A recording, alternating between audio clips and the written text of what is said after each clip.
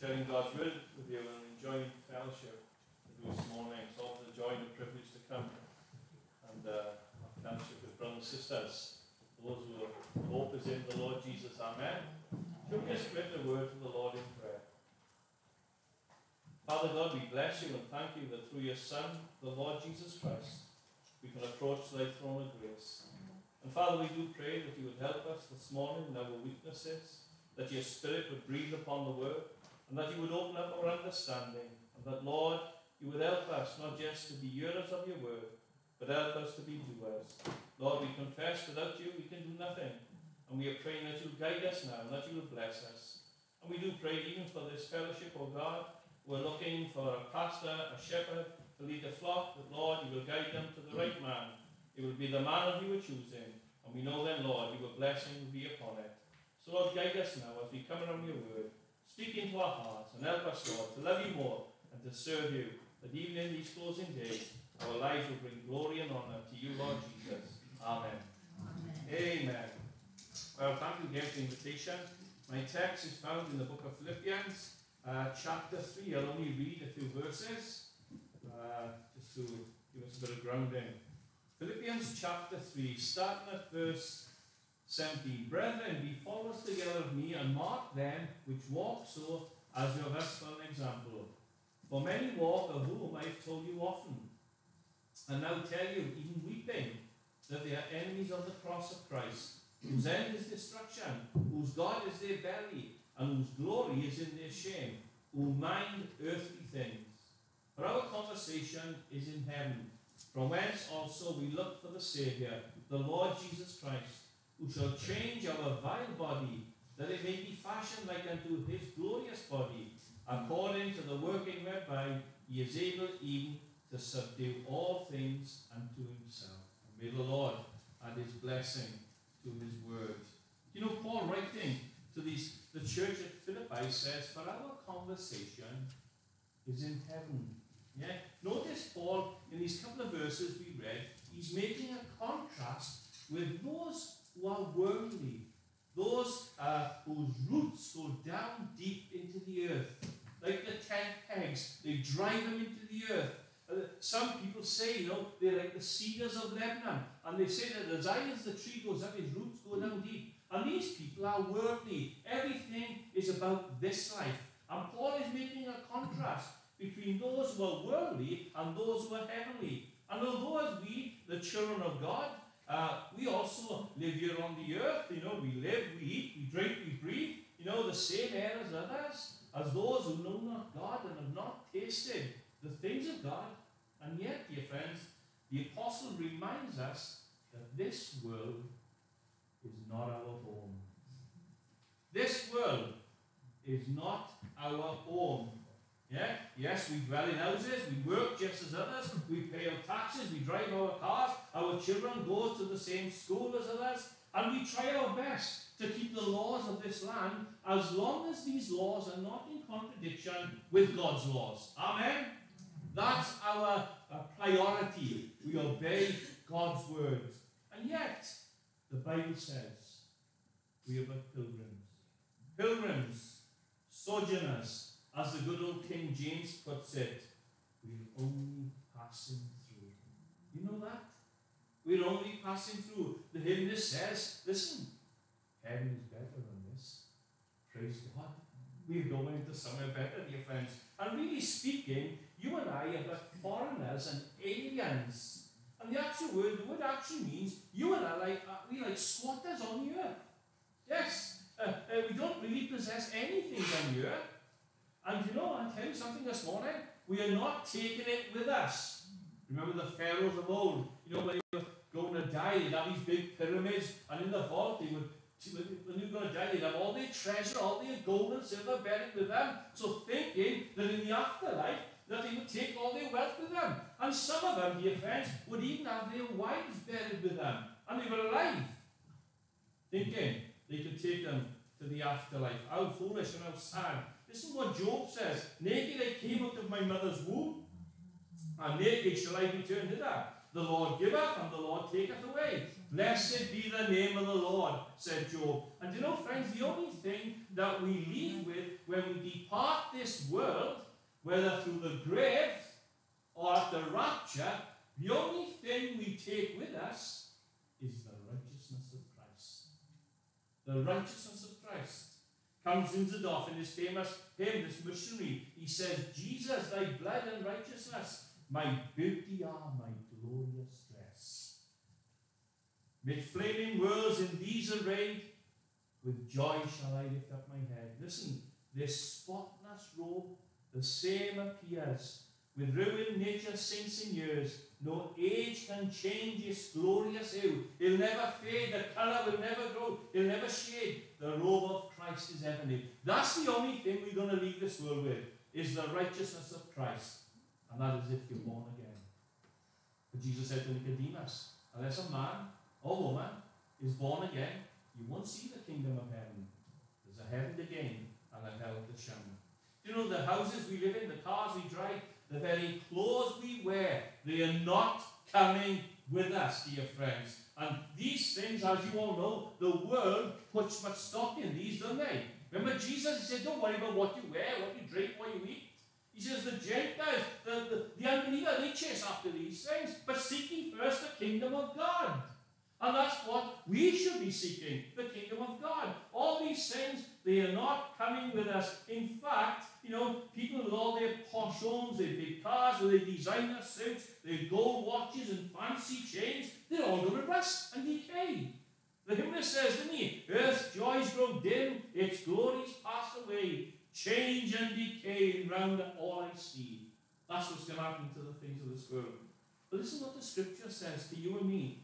To us who follow Christ. Dearly beloved, I beseech you, as strangers and pilgrims, abstain from fleshly lusts, which war against the soul. In other words, what Peter is saying, what Paul is saying, if we are born again, if we are followers of Christ, then walk in the Spirit, not in the flesh.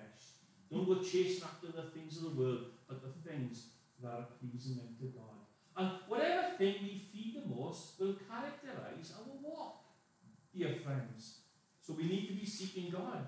You know, this world, as one man says, is not our destination, but our journey. It's our journey. And there are many things here that can distract you and me, dear friends, from trying to finish our journey. These sinful desires, they're actually at war with us, and we are wrestling with them. We don't just wrestle with principalities and powers, we wrestle with this old man. He wants to put his feet down and watch the telly. He wants to do things that are contrary to the word of God, and we've got to crucify him. Paul says this in Romans chapter 8. Kill the old man, put him to death, walk in the Spirit, and then we know the power and the blessing of God. But praise the Lord, through the Holy Spirit's power, you and I can say no to sin. It's a dirty word today, sin, isn't it? And we can say no to sin, and we can live with confidence and intact character before this world. A world that is trapped in darkness and so desperately need the light of God's word, dear friends. But what does Paul mean? What is he saying when he writes our conversation is in heaven? Another translation, you may have it in your Bible, says our citizenship is in heaven. Both translations are valid interpretations of the word. But let's look at them one at a time this morning. First he is saying that now we are Christians and are no longer in this world. We're in the world, but we're not of it. Amen? That's what the Bible says. We're in the world, we're not of it. This is what John says in 1 John 2:15. He's writing to believers. Love not the world, neither the things that are in the world. If any man or woman love the world, the love of the Father is not in him. For all that is in the world, the lust of the flesh, and the lust of the eyes, and the pride of life, is not of the Father, but is of the world. And the world passeth away, and the lust thereof, but he that doeth the will of God abideth forever. Strong words. Huh? But they're important, dear friends, and we need to take them on board. And because God has saved us out of the world, and its evil system. No longer glory, says Paul, in the world. No longer waste your conversation on the things of this life, this world. As Christians, we shouldn't be caught up and engrossed with all the TV soaps. I think sometimes some believers want to rush home from chapel because they want to watch some of the programs, the TV soaps. We shouldn't be caught up in all the sport and on our cars and holidays and our homes, but really, as people who are simply passing through, we should be speaking and talking of heavenly things. We should be captivated with the things that God has given us. And now I know, when we're at home among our families and even at work or down at the shopping centre amongst our neighbours, they don't want to talk to us about spiritual things. To them, they're boring. And really, it should be the opposite for you and me. Yeah? The things the world delights in should be boring to us. We are new creatures in Christ Jesus. What did Paul say? Old things have passed away. All things become new. Amen? All things, he says, become new. Now, I'm not saying for one moment, don't misunderstand me this morning, that we are to ignore people. No, I'm not saying that. If we do that, we'll become like hermits. And then we'll end up, we'll become like the Roman Catholics, we become a monk or a nun, we just as well go to an abbey or a monastery. I'm not saying that this morning. We don't ignore people, dear friends. No, but what I'm saying is, when the children of God, those who profess to be born again, supposed to be new creatures in Christ, our conversation should be on eternal things, on the kingdom of God, and not on these worldly things. I remember once reading about an article once from an evangelist called Smith Wigglesworth. You might have heard of him. He was mightily used of God in the 1950s, 60s. And he was driving a van one day, him and his son-in-law, Jimmy Salter, and there he was moving some furniture, and he was driving down the road, and Wiggle said he was chatting away with this and that, and all of a sudden, he shouted, "Whoa, stop!" He said, "For the last 2 minutes, we've been talking about this and about that and everything, and we haven't even mentioned the Lord Jesus Christ." You would think, what's wrong with that? But the conversation went right back to talking about the kingdom of heaven, talking about things that build us up, talking about things that edify us, dear friends. Now, I know some of you might be thinking in your minds this morning, I can see the cogs going round. Oh, Mr. Preacher's a little bit OTT this morning, he's over the top. And I know some of you may be thinking, the old adage, too heavenly minded, no earthly good. Well, personally, dear friend, I disagree with that statement. I believe the more heavenly minded we are, the more earthly good we would be, dear friends. Yeah? Jesus was always heavenly minded, and we are told to imitate him. I don't believe, and I don't believe any of us can say that in our walk with God that we have accomplished a quarter of spiritual good that Wigglesworth and Salter accomplished in their work for the kingdom of God. And yet not them, but the grace of God that was with them. Listen to what Jonathan Edwards wrote in The Great Awakening in 1734-45 in Northampton, Massachusetts. He said, to talk about anything besides spiritual and eternal things was soon thrown by the wayside. All the conversation in all companies and upon all occasions was only about religious matters, unless, of course, it was necessary for people to discuss other matters in carrying on their ordinary secular business. Discourse on anything besides religion would scarcely be tolerated in the gathering. The power of God was present with them, and they didn't want to know about the things of the world. They were caught up with Christ and the kingdom of God. What does that say about our gatherings today, dear friends? How far have we departed from the awareness of the presence of God in the midst? He goes on to say, he continues, the minds of the people were wonderfully removed from the cares of the world. Huh? Again, you may think, well, that's being a little bit OTT. And that is one meaning we believe Paul is teaching about here. Having our conversation in heaven, talking about spiritual things. And it's only by talking and doing these things do we grow. Paul also is saying our conversation in heaven is also speaking of our fellowship with God our Father and Jesus Christ, our Lord and Saviour. In other words, he's intimating about he's talking about prayer. You mentioned it this morning. This is what the hymn says. You know, prayer is the Christian's vital breath. Is the Christian's native air. This should come natural to you and me to talk to God, to pray to the Lord Jesus Christ. It should be something natural. As a baby, when it cries, dear friends, is watchword at the gates of death. He enters heaven by prayer. Do you pray? Do you pray? Every Christian should pray. Another hymn. What a friend we have in Jesus. We sang it earlier on. All our sins and griefs to bear. What a privilege to carry. Everything to God in prayer. Do you know, to God, all the prayers we pray are the same. To us, they're big prayers. They're little prayers. To God, they're all the same. But he loves to hear the bleating of the sheep. Amen? You know, God has made it so for us, no matter where we are or what we may be doing, we can pray to God any time of the day, whether in the morning or in the night. We can have fellowship with God. We can, dear friends, converse with our Maker. Someone once said, you know, God's line is never engaged. Do you know that? His line is never engaged. And you know, he'll never put you through to the operator.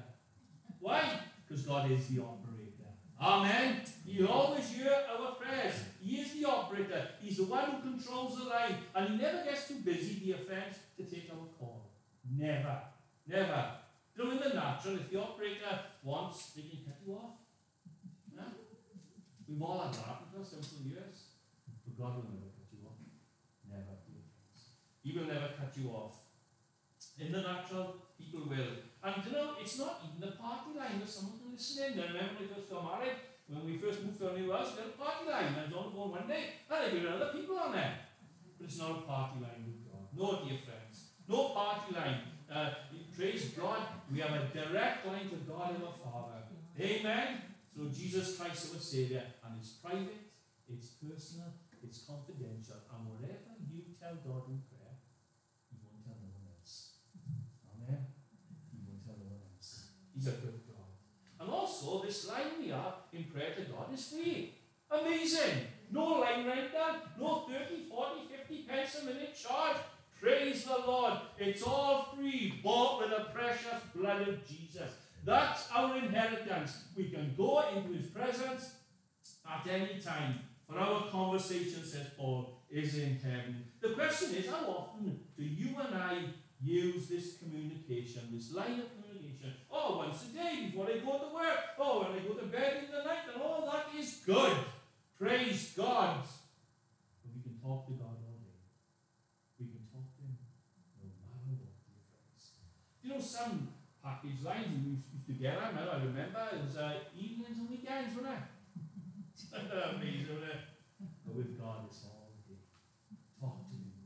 You will never talk to no one better, dear friends. David says, listen what the psalmist says, evening and morning and at noon will I pray and cry aloud, and he shall hear my voice. Psalm 55.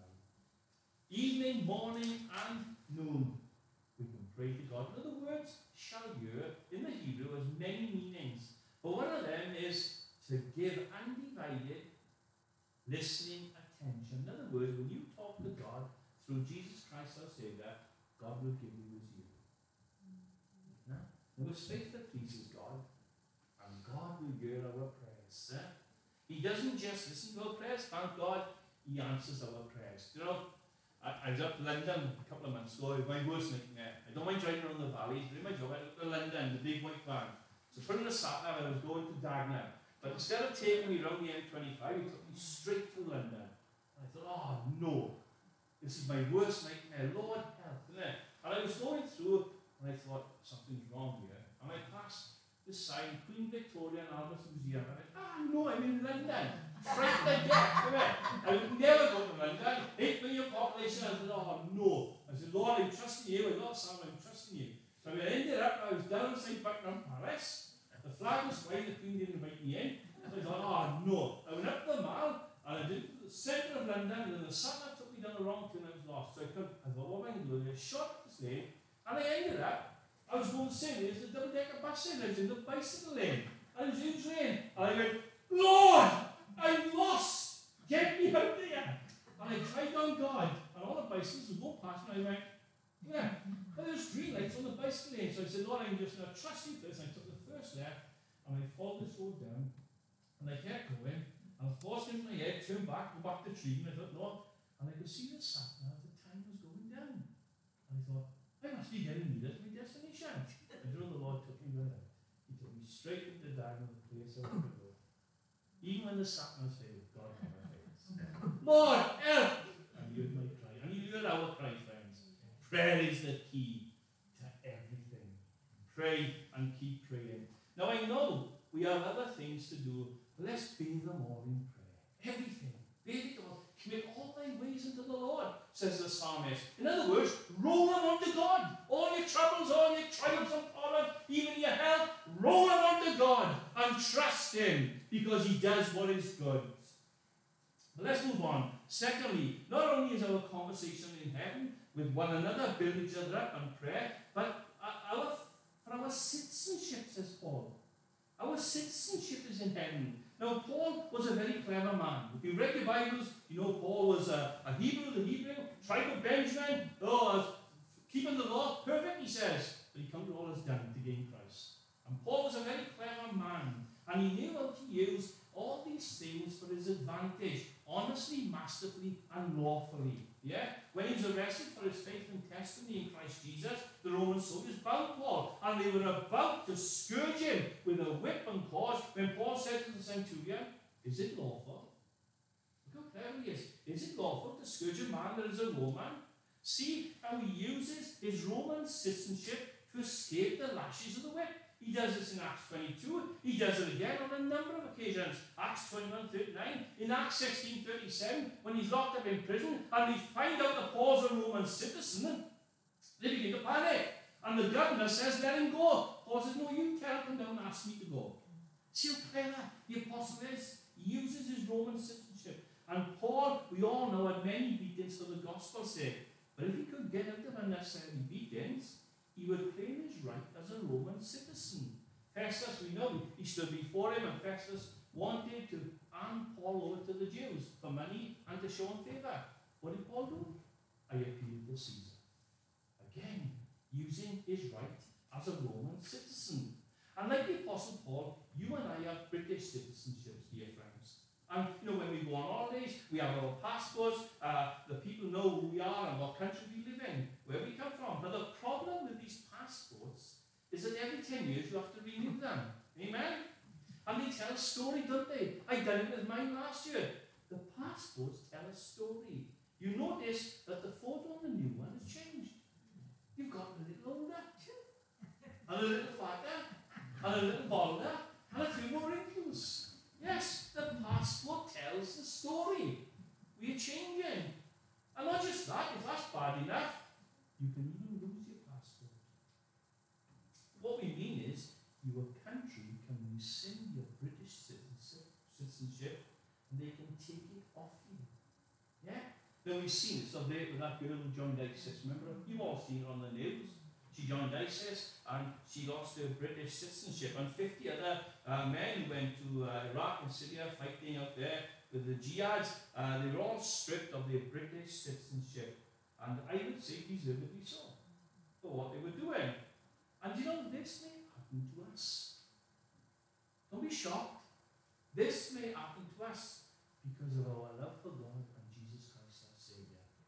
Yes. Yeah. We also may lose our right to British citizenship. And I think it's coming that way, dear friends. Listen what the Lord Jesus says. In John 15, verse 18 and 19, Jesus said, if the world hate you, you know that it hated me before it hated you. If you were of the world would love his own. But because you are not of the world, but I have chosen you out of the world, therefore the world hates you. Do you know, I think we just struggle sometimes and try and make the world love us. But really, if we are walking according to the scriptures and in the power of the Holy Ghost, the world would hate us. Why? Because our lives would convict them of the lives that they are living. And not that we hate people, we should love our enemies, says the Lord. But if we are living the Christian life, the world should be hating us. Oh, I hate it every time he comes into the room. Oh, you make me feel sinful and bad. That's the light we are supposed to have in a dark world.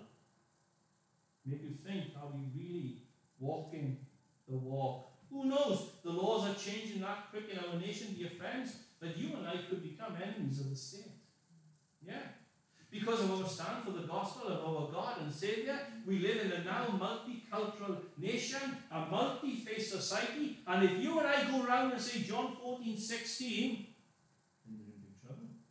Because Jesus said, I am the way, the truth, and the life.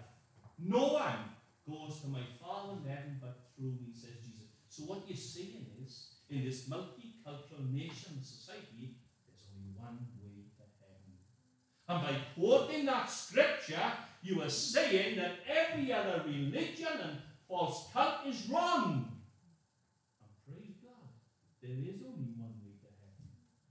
Jesus, of course, says, don't he? There is no other name given under heaven and earth whereby you may be saved. The Lord Jesus Christ is the only way to heaven.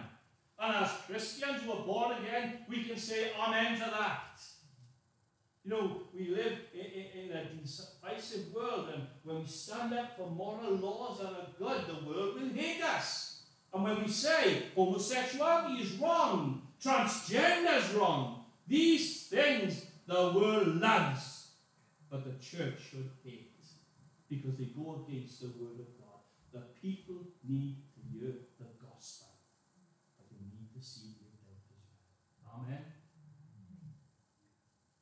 No, the world will say to you and me, conform to our rules, conform to our ways, but we must never conform, even if they threaten to take our citizenship away from us. Anyway, we have a citizenship in heaven. Amen. What did Abraham say? For he looked for a city which have foundations, whose builder and maker is God. And the passport that we have, dear friends, is written on our hearts.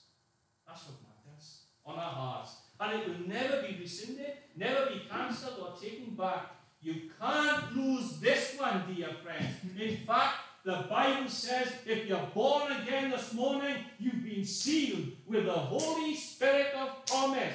Ephesians 1:13-14. In other words, God has put his Holy Spirit in your heart as what? As a guarantee that you make it to heaven. They can't take that one back of you, dear friends. And Lord Jesus himself says, my sheep hear my voice, and I know them, and they follow me, and I give unto them temporary life. I give unto them probational life. If you be a good boy or girl, no. Jesus says, I give unto them eternal life.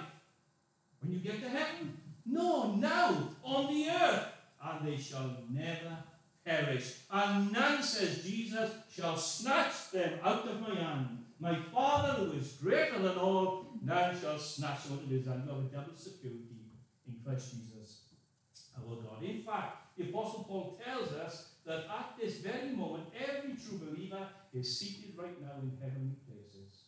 That's where we are, in heavenly places. Every true believer, that's the privilege and position we have in being in Christ Jesus our Lord. He is the head, we are the body. And wherever the head is, the body is also. Now I know geographically we are down here on the earth. But positionally and spiritually, we are seated with Christ in heavenly places. Do you believe that? You've got to. Because the Bible says it in Ephesians 2:6. If you're born again this morning, you are positionally seated with Christ in heavenly places.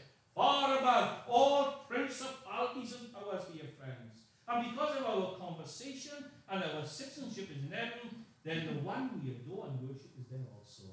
Where your treasure is, there your heart is, says our Lord. He's gone to prepare a place for you and me, a mansion, dear friends. From whence also, says Paul, we look for the Savior, the Lord Jesus Christ. It's what the Bible calls the blessed hope. Jesus is our hope. Yes? Are we looking for him? Which is a good sign, I believe, that you're born again if you're looking for Jesus Christ. It's a good sign. A good sign that you are walking in the truth if you are desiring the return of Jesus Christ.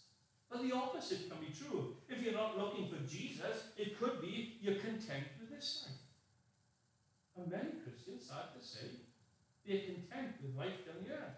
Now, I'm not saying you're not converted. I'm not saying that you could be. You could be coming to church this morning, and you could be singing the hymns, and even saying prayers, and yet never been born again. A lot of people are brought up in religion and Christianity, and they like the lifestyle. Every one of us must experience Christ in our hearts to go to heaven. But they said, oh, it's a sign if you're not looking for Christ to come. Well, I see you're backslidden this morning. You're backslidden. You've gone cold in your walk with Jesus Christ. But if you truly love someone, then you'd want to be with the one you say you love, wouldn't you? And Jesus is in heaven, and he's coming back. Let these words test our hearts this morning. Where are we really at? Do we really love the Lord? Do we desire his coming? Do we want to be with him? Or have we gone cold? Will it disappoint us this morning if we heard Jesus was coming back today? Some are saying, Lord, don't come back just yet. I'm having a good time down here. Don't come back. Can you do it? Can you come back when I'm old? Now, the Bible says God has given us all things down here to enjoy, and all things in moderation. But if we prefer the things of this world to the one who loved us and willingly gave himself for us, then I would have to say we've got our priorities wrong. But our God is a jealous God, and he will not allow this world to spoil our relationship with himself. Our citizenship is in heaven, and we should be looking for his appearing. For the Lord himself, says Paul, shall descend from heaven. Here it is again. Same thing, the rapture, the resurrection of his saints, however you refer to it. He shall descend from heaven with a shout. Remember when the Lord rose Lazarus from the grave? He shouted with a great voice, Lazarus, come forth, and he did. And likewise it will be with you and me. There will be a shout, the voice of the archangel, with the trump of God, and the dead in Christ shall rise first. Then we, which are alive, us who are born again, shall be caught up. The word means that Christ is going to snatch us off the earth. Together with them, the resurrected dead in the clouds, to meet the Lord in the air. And so shall we ever be with the Lord. 1 Thessalonians 4, 16 and 17. And in that moment, dear friends, when the shout comes and the trumpet sounds, the Bible says we will be changed. Hallelujah. Listen to the hymn this spirit. Changed in the twinkling of an eye. For the trump shall sound and the dead shall rise, and we shall be changed in the twinkling of an eye. Not in a blink of an eye. The Bible doesn't say that, which takes 400 milliseconds to complete. That's fast, isn't it? But a twinkle of an eye, which one man says, a billionth of a second. Now that's really quick, dear friends. It's going to happen that fast. He says in verse 21, who shall change our vile body, that it may be fashioned like unto his glorious body. This body of humiliation, this sinful body, this weak and fallen, and this body of decay is going to be changed. A body that is limited by time and space, a body that is weak and aging. When Christ comes, we've got to be changed. Though in this life, we can be very ungrateful. We just think, oh, I wish I was taller. I wish I was thinner. I wish I had blue eyes. Friends, we're going to be perfect one day. Amen. The trumpet's going to sound, and he's going to take us home. And I believe we are living in those days. The signs of the times tell us Jesus is coming soon. When the Jews will be back in the land, it's a sign of the King coming. When the cities and the nations of the world are like Sodom and Gomorrah, it's a sign the King is coming, dear friends. Listen to what the Apostle says. For this corruptible must put on incorruption, and this mortal must put on immortality. So when this corruptible shall put on incorruption, and this mortal shall have put on immortality, then shall be brought to pass the saying that is written, death is swallowed up in victory. Victory, victory, blessed, blood-bought victory. Jesus is coming again. Amen. You know, when he came the first time, his people, the Jews, missed it. The Bible says he came unto his own, and his own received him not. In other words, they didn't want him. They were looking for someone else. But when he comes the second time, I believe it will happen that fast that his church will be in his presence before they realize what is taking place. Or we may hear the trumpet trumpet, and even the shout of the voice of the archangel. But by the time the penny drops, before we can fully process what has happened, we'll be looking on his lovely face. Yeah? Another way puts it like this: what a day that will be when my Jesus I shall see. And I look upon his face, the one who saves me by his grace, and he takes me by the hand and leads me through the promised land. What a day! Hallelujah! What a glorious day that will be. The one that we have loved and served all our lives, the one we've been waiting for, will finally take us home and present us to himself, a spotless church without wrinkle or spot. In other words, you and me, and all those who died, he's going to have a glorious church. Huh? Without blemish. The Greek word means without blame or fault. Amos. No fault. Christ was Amos, says one man, and there was no spot or blemish in him. And he could say to his enemies, which of you convinces me of sin? He said, not even the devil can find anything in me. And when we get home to glory, there'll be no sin. Praise God. And because of his blood and his righteousness, we also will stand before God, perfect in his sight. Does it thrill your soul? It does mine. Does it excite you? Does it make you want to jump for joy that this world is not your home? You're going to end up in heaven, not in hell. It should be thrilling to us, knowing we have a wonderful future, knowing that one day soon we're going to be with the King, the one who will like us. But someone may say this morning, they've been saying this for thousands of years. And they have. Praise God. But this church is still saying it today, dear friends. And the message is still being believed. Do you want evidence? There we are. We are the evidence. The message is still being believed. But it's neither now than when we first believed. Amen. Friends, are you ready? Are we ready to meet the King? I pray we are. I pray we will not be ashamed at our Lord's coming, as Peter writes of some believers. But listen, for yet a little while, and he that shall come will come and will not tarry. Maranatha, even so, come Lord Jesus. Are you looking for his coming? Or have we settled down in this world and become content? Do you know, I think if we are really looking for the coming of the Lord, he'll stir our hearts to live holy lives. Because we know that any moment he could come and take us home. Imagine the trumpet sounded right now. Huh? The voice of the archangel. And he was left here. Imagine the preacher being left here. What a shock that would be. Our hope is in Christ.